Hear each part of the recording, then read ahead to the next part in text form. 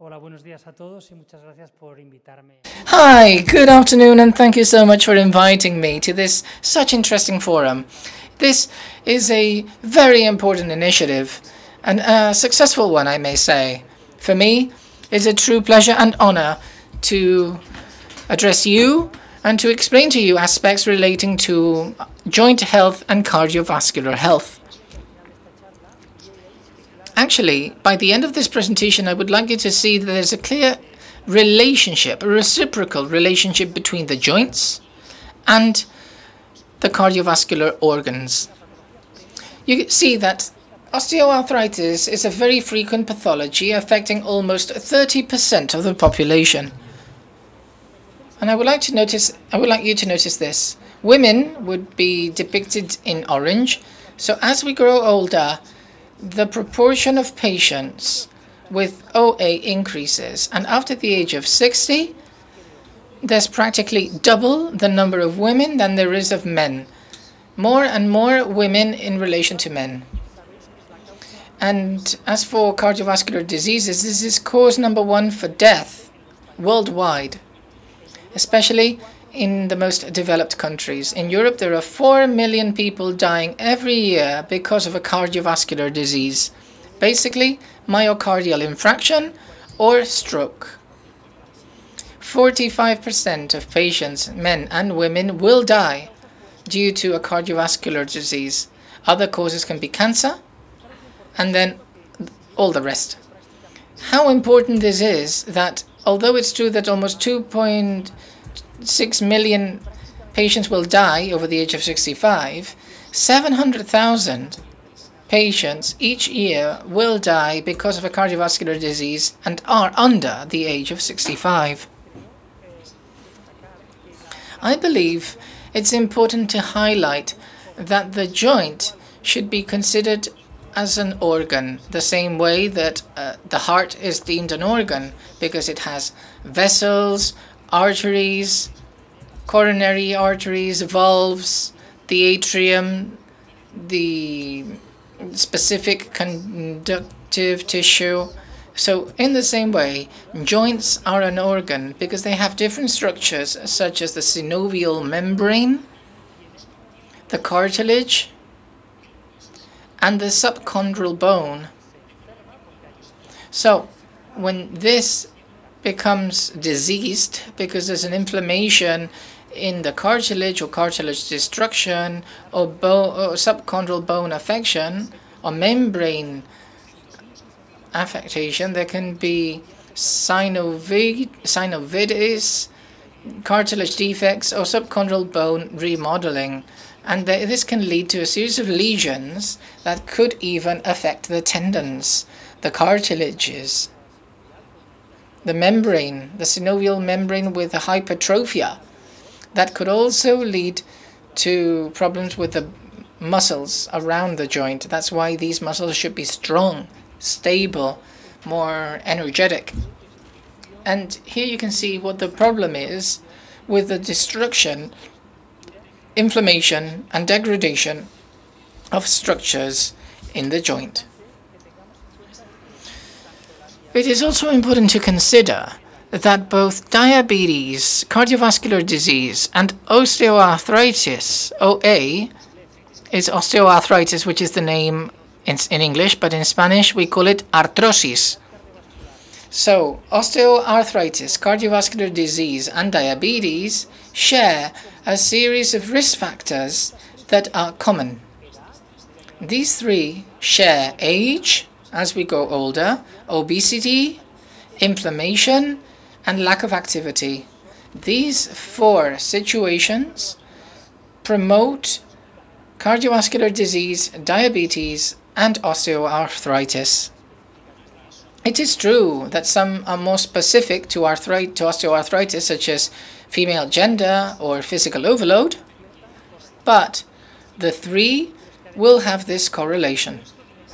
In addition, we know that there are several mechanisms involved that affect the 2 organs in the same way, that is the joint and the heart, such as, in addition to obesity, lack of activity, and age, inflammation, especially degradative enzymes, inflammatory cytokines, metalloproteins, IL, necrosis alpha, TNF. There are a series of substances that are related to the inflammation that are present in both patients with osteoarthritis and patients with cardiovascular disease, such as ischemic cardiopathy, which is the blockage of the coronary arteries due to the deposit of cholesterol therein.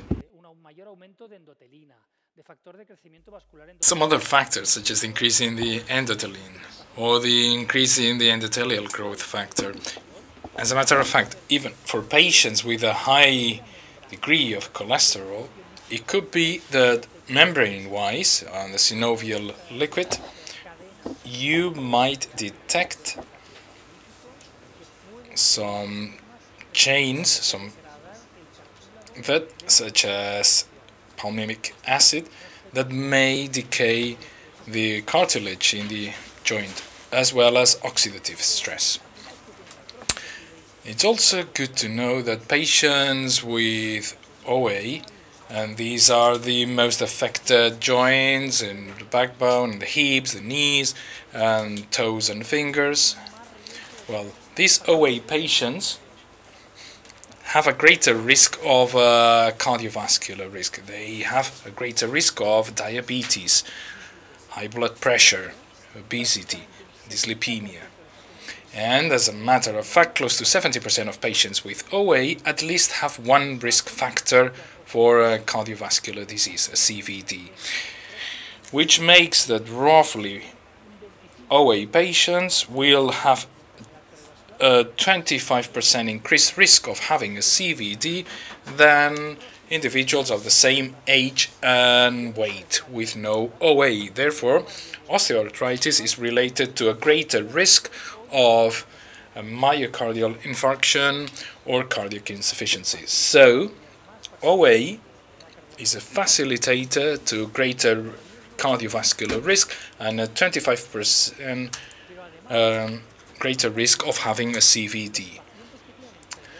But furthermore, oddly enough, patients with OA patients and a cardiovascular disease, the OA performs worse. So when you compare patients with a CVD, you see that the osteoarthritis in these patients will have a poorer prognosis, with more time to recover from pain, with less probabilities on recovering their symptoms, and with less probabilities of recovering back their joint motions. The same when you compare this with diabetic patients. Diabetic patients with OA, you see that fare worse, they are behaving worse. So the CVD, the cardiovascular disease, has an impact on the development of osteoarthritis. So you see how one has an impact on the other and how they share similar mechanisms.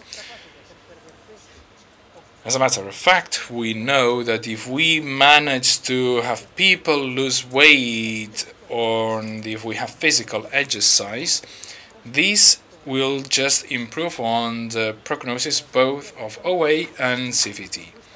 And I like this slide because this is a proposal brought by the American Cardiological Society on the 8 things we should be doing, whether with OA or not, in order to prevent a CVD. And the first thing would be proper sleeping, between 7 to 9 daily hours, with no mobile phone close to our night desk, healthy food, proper eating, without resorting to ultra-processed food, watching for sugared beverages and with a high content on non-natural ingredients, with a higher ratio of fruits and vegetables, and to prevent the use of sugared beverages. Then, physical exercise. Accordingly, should be 150 minutes of moderate exercise per week, which would be roughly some 30 daily minutes. Then you could go swimming, walking, hiking, and also some isotonic exercises. You could also count the steps you do on a day, and it's like between 8 to 10,000 steps a day. That could be also an indication of a proper physical exercise. Checking on your diabetes, and here is the symbol, the icon. We want patients not to be diabetic because we know it accelerates the cardiovascular disease, with therefore a greater risk of the clogging in the pipes in our heart. We need to fight obesity. We know obesity is related to height and weight, so we want BMI to be close to 25, and if it's over 30, then there is a greater risk of having a CVD, and therefore we are interested into knowing what we eat, that kind of calories that we might be spending, and we want to have good, as Santiago Ramón would say, then less expenditure and less food. And cholesterol is important. We want the lower cholesterol to be below 200, but the important thing here is the LED cholesterol, the bad cholesterol, and depending on the individual levels, the greater the risk, the greater the checks on this bad cholesterol. Then controlling blood pressure. I know Mercè has tested the blood pressure on you. You know it's important to control blood pressure. You know that it should the top at 135 and the minimum at 85. Of course, no smoking. This is key. And with these Life's 8 essential, according to the American Cardiology Association, we will improve our risk degree to have a cardiovascular disease.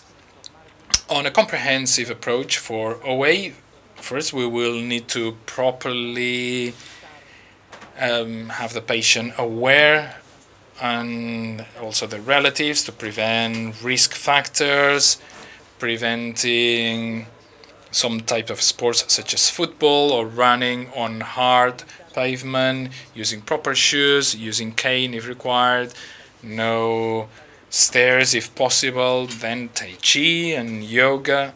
I know that it's been mentioned and you are a strong promoters of this activity. Well, it is very much indicated for these patients. And then aligning joints, strengthening muscles, and that's important, strengthening muscles around the knee for patients with OA. And then rapid treatments, usually these are painkillers and anti-inflammatory drugs. We know that anti-inflammatories for patients with a CVD is not something that we like much, because they tend to a greater risk of high blood pressure and saline retention, and a greater risk of kidney worsening, and therefore if they have a CVD, that's not something that we want, and we would rather use some other type of painkillers or even an increased physical exercise in order to strengthen the muscles. Another important element are the treatment of slow treatments for symptoms, as known as SSRIs, as for symptomatic slow action drugs for OA, among them thiacerine. And here you can use this type of drugs in order to treat patients with OA. Then we will talk about some aspects of drugs that could modify the evolution of the condition, and then the surgical treatment, that would be a prosthesis. But then patients with that improve on their CVD because they walk more, they have less pain, they lower their weight, and then there is improved on the outcomes.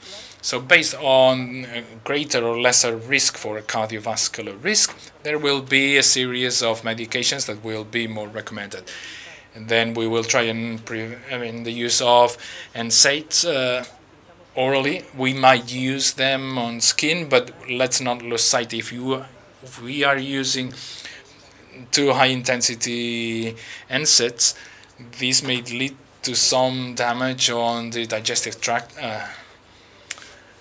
Then the cisadores and painkillers can be used for any types of patients. On disease-modifying drugs, and here this is related to what I was telling you at first, that the joint is an organ.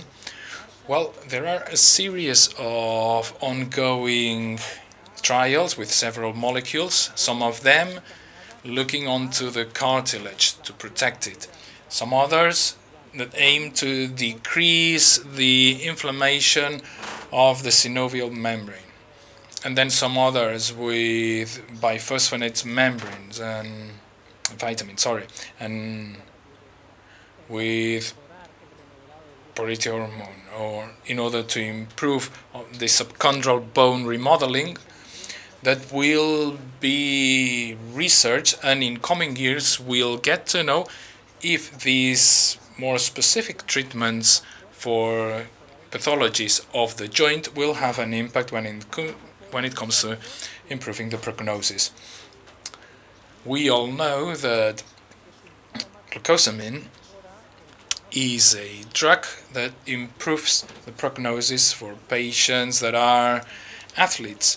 Indeed, athletes that use this type of drugs have less risk to have osteoarthritis. And in recent years we have seen some papers that have caused quite a shock, and that have led to a surge in the expectations, because it's been seen that both the use of glucosamine and chondroitin sulfate is related, according to some trials and for some samples of patients, to a 27% reduction in mortality and even 58% reduction in deaths from cardiovascular causes, which apparently is related to acetylation pathways that may lead to a greater presence of the kappa beta nuclear factor, which relates to greater complications at joint level because of a greater decay. There have also been a couple of interesting papers for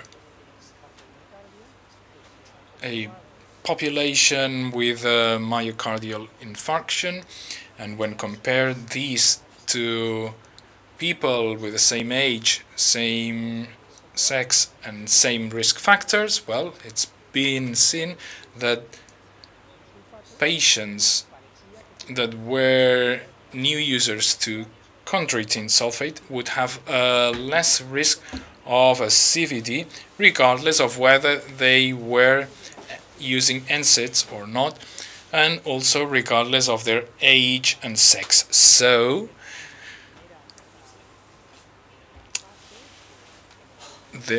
that could be a first stage towards an hypothesis, and then for randomized controlled trials, that this would eventually prove that the use of these drugs, and it would make sense because they have led to a decrease of this chronic inflammation, which is more rooted, so to have a lesser risk of an myocardial infarction or stroke. A recent study did the same thing. They looked into database of patients that had underwent a stroke and compared these to people same age, same sex, same risk factors, and in this instance it was seen that the use of chondroitin sulfate and glucosamine was related to a lower risk of having a cardiovascular event, and also regardless of gender, age, or the use of NSAIDs. But also interestingly, some of the drugs we use in cardiology for cardiac insufficiency or high blood pressure, or for instance ischemic cardiopathy or chest angina, for instance, through several pathways on the ion channels, it may have an impact on the follow-up of the arthrosis and the involvement of the joint. And to conclude,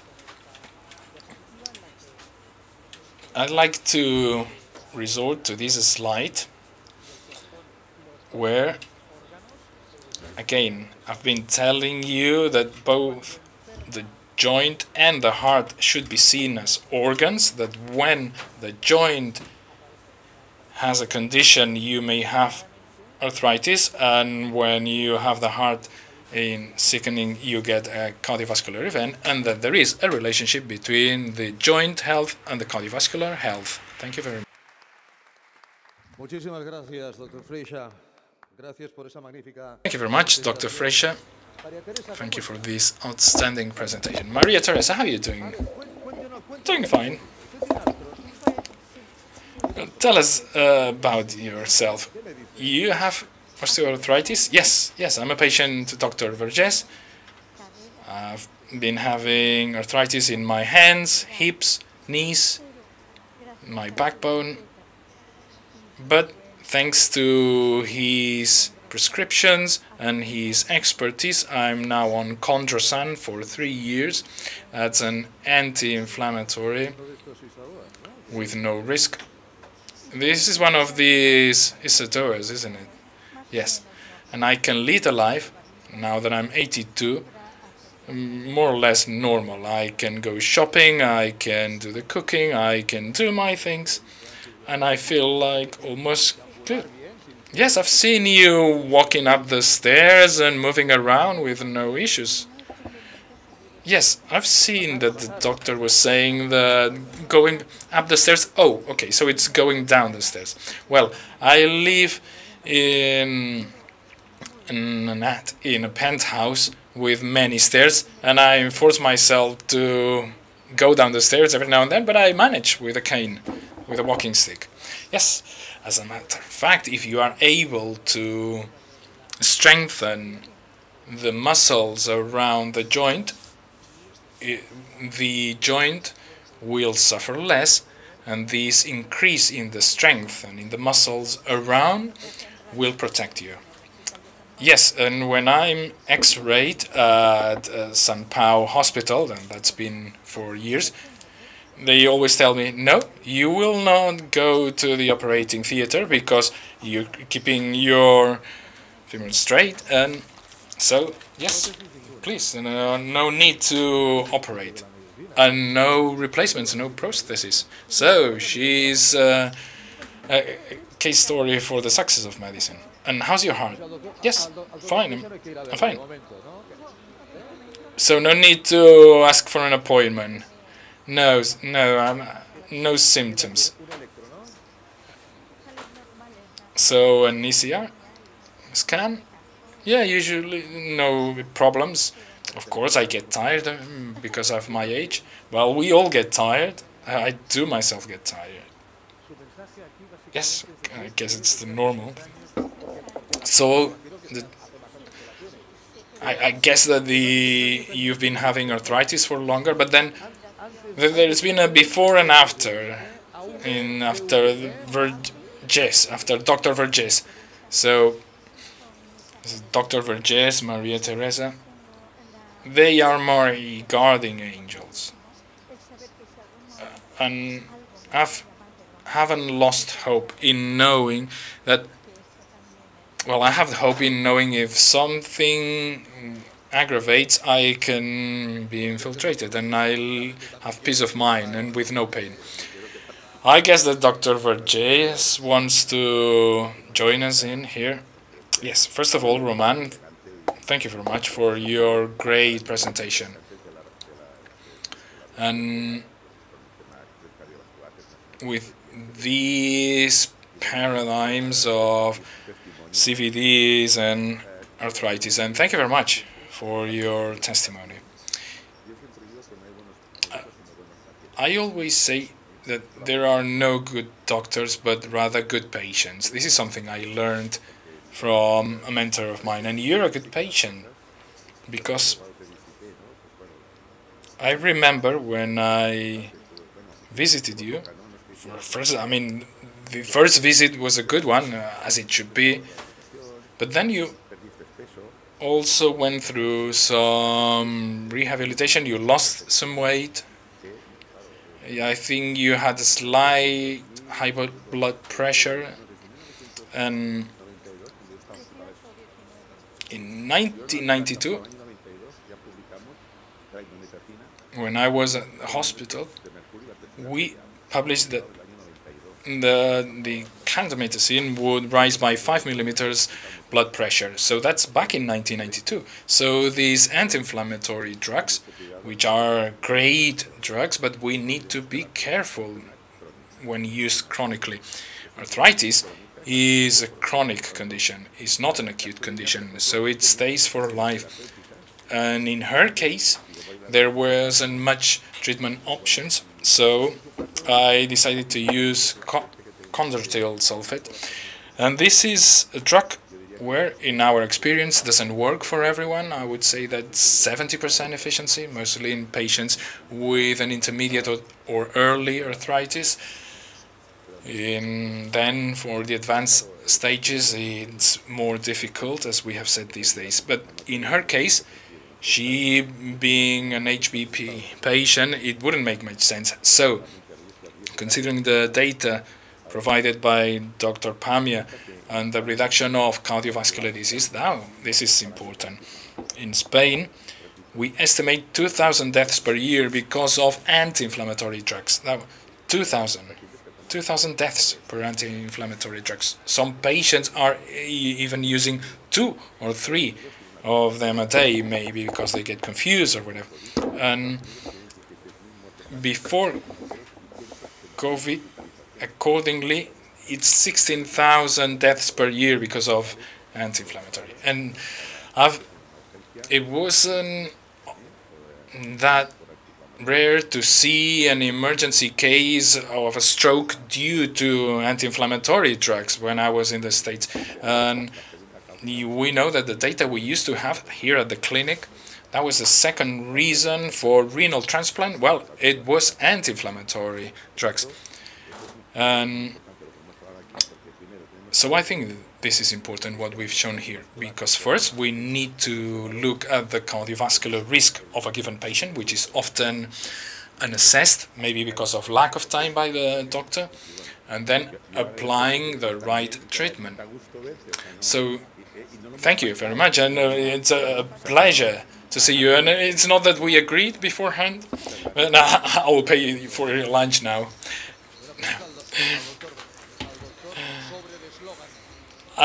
A question for the doctor on this motto, move against arthritis. So what's your take as a cardiologist? Because we always say people, even if it causes you pain, move. So what's your take on that? Yes, I'm for that as well, to move against arthritis and to improve on your cardiovascular health. So we're going together because these two organs have a close relationship. They share many mechanisms, and what's good for one, it's good for the other. So right on that. Spot on. Yep. Thank you.